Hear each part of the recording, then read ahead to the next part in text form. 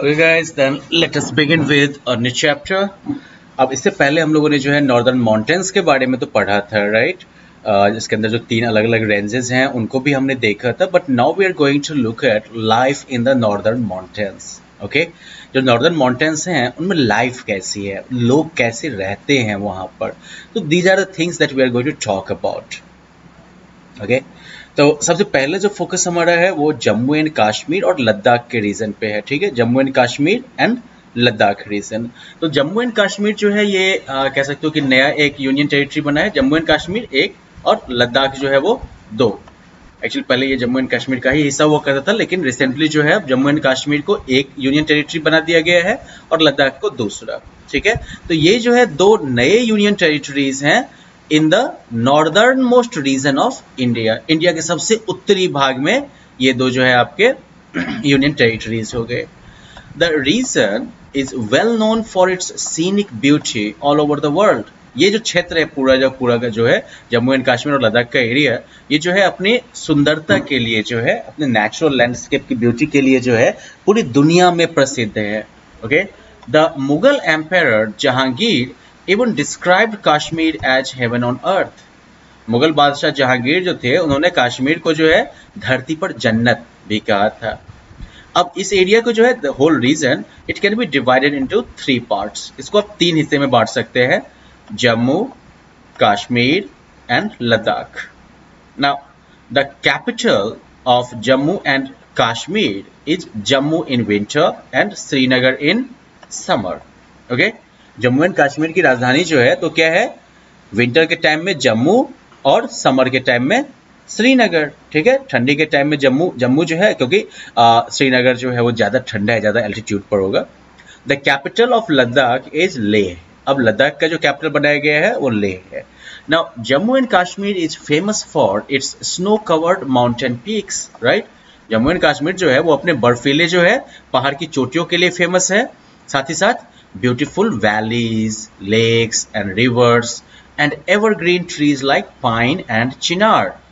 इसके अलावा जो है खूबसूरत जो घाटियां हैं, झील है, नदियां हैं और सदाबहार जो पेड़ हैं पाइन और चिनार के, उनकी वजह से, राइट, इन्हीं वजह से जम्मू कश्मीर को जाना जाता है. Tourist from all over the world come here to enjoy the natural beauty of the reason. पूरी दुनिया से टूरिस्ट जो होते हैं पर्यटक, वो आते हैं इस क्षेत्र के प्राकृतिक सुंदरता को देखने के लिए, नेचुरल ब्यूटी को देखने के लिए. इसलिए कश्मीर, जम्मू एंड कश्मीर का एरिया जो है वो टूरिज्म का बहुत बड़ा एक हब है. मतलब नॉर्मली तो है ही पोटेंशियल, बीच में जो है कुछ टेररिस्ट एक्टिविटीज वगैरह की वजह से जो है इसमें कमी आ गई. The Ladakh reason has very sparse vegetation and is also known as cold desert. Jammu and Kashmir की तुलना में लद्दाख का रीजन जो है उसमें काफी कम आपको जो है पेड़ वगैरह मिलेंगे, काफी कम वेजिटेशन मिलेगा आपको, और इसको जो है इसीलिए कोल्ड डेजर्ट भी कहते हैं, ठंडा मरुस्थल भी कहते हैं इसको. However, many tourists from all over the world visit the region to enjoy its unique landscape. लेकिन बहुत सारे टूरिस्ट जो है पूरी दुनिया से वो लद्दाख के एरिया में भी जाते हैं बस इसके यूनिक लैंडस्केप को देखने के लिए, इसका जो दिखने में जो यहाँ का जगह लगता है बस उसी चीज को देखने के लिए.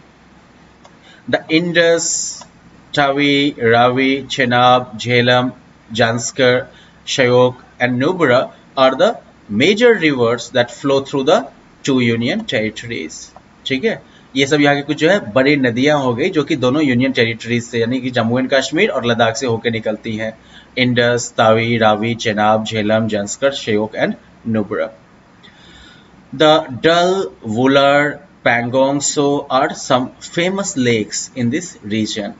ठीक है, यहाँ पर डल, वुलर और पैंगोंग सो, ठीक है, ये जो है कुछ फेमस लेक्स हैं इस क्षेत्र के. The Wular lake is one of the largest freshwater lakes in Asia. Okay, Wular lake जो है ये एशिया का सबसे बड़ा ताजे पानी वाला लेक है. सॉल्टी वाटर का भी लेक होता है, ठीक है, लेकिन ये जो है ताजे पानी का लेक है. The dull lake is popular for the beautiful house boats and the flat बॉटम्ड wooden boats called shikaras.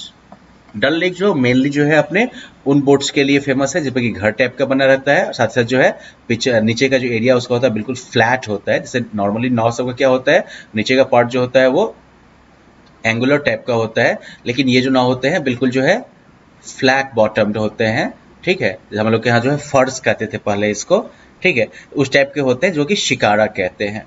तो शिकारा के लिए डल लेक काफी पॉपुलर है।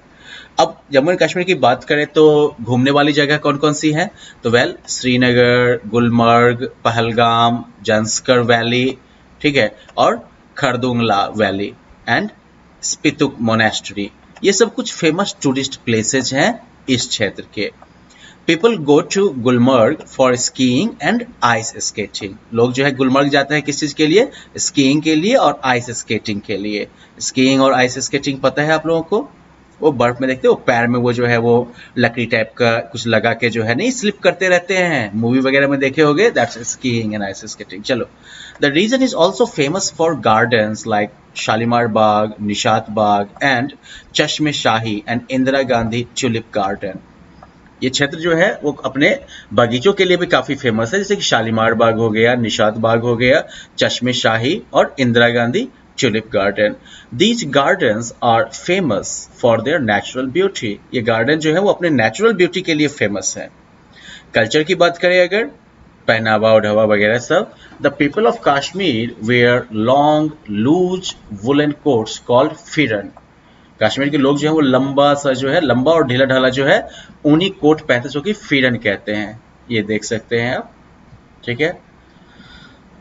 Both men and women where it with a salwar. Salwar मतलब पजामा टाइप का जो होता है, तो मेन एंड वीमेन दोनों जो है ये फिरन पहनते हैं और नीचे जो है सलवार पहनते हैं। Woollen ropes called गौचा and कुनटॉप, sashes called skerang and colorful shawls and hats called peraks are some traditional clothing items of people in Ladakh region। अब इसके अलावा जो है लद्दाख रीजन की अगर बात करो तो वहां पर जो है आपको ऊनी जो है रोब मिलता है। रोब मतलब जो ऊपर से आप सीधा बांध सकते हैं, दैट इज कॉल्ड रोब, और उसको क्या कहते हैं, गौचा। अरे सुनने में तो हम लोग के यहाँ के गमछा जैसा है कि नहीं।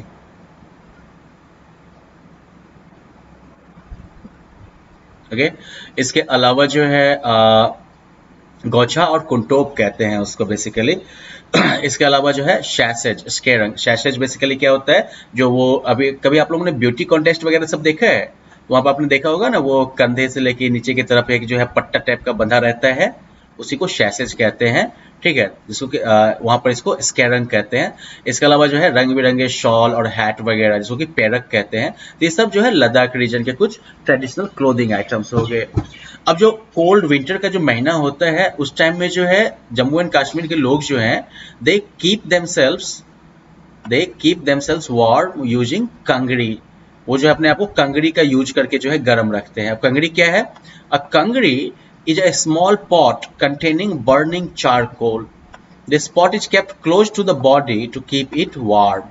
बेसिकली कंगड़ी क्या है, तो एक छोटा सा बर्तन है जिसके अंदर की चारकोल जलता रहता है। चारकोल मतलब वो लकड़ी को जला के चारकोल बनाते हैं, ठीक है ना।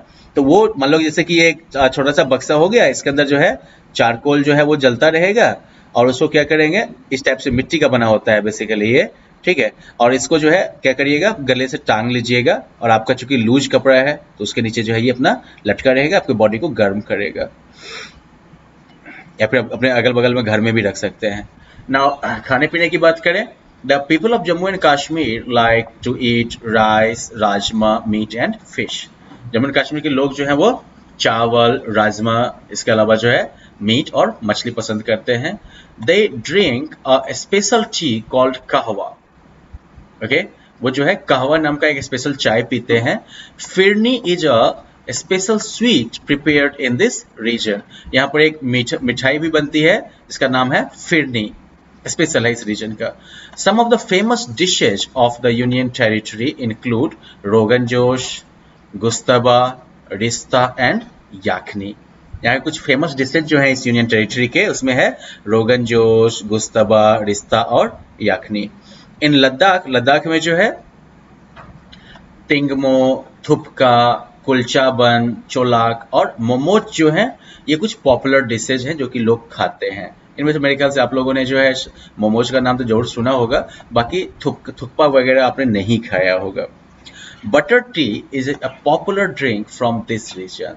तो मान लो कि इधर जो है ये लोग कहवा पीते हैं जम्मू एंड कश्मीर में, और लद्दाख में जो है ये बटर टी पीते हैं, मतलब कि चाय में बटर डाल के।